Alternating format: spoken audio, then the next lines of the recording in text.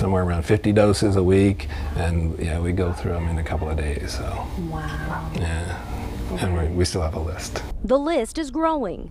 KOCO told you Monday local veterinarians are compiling waiting lists to get canine flu vaccines to pet owners who want them. Kind of the disease itself hit Oklahoma like a firestorm, and so all the the vaccines have been hard to come by.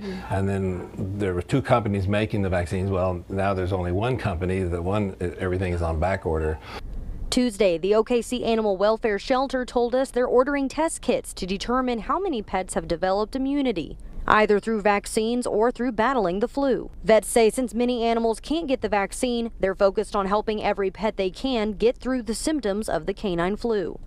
With the outbreak of the canine flu, many vets have had to start a new process when treating animals. Rather than treating your pet inside in the exam room, some of the vets are coming outside to treat them in the car in the parking lot. They're also working to minimize exposure to stop the spread as best as they can.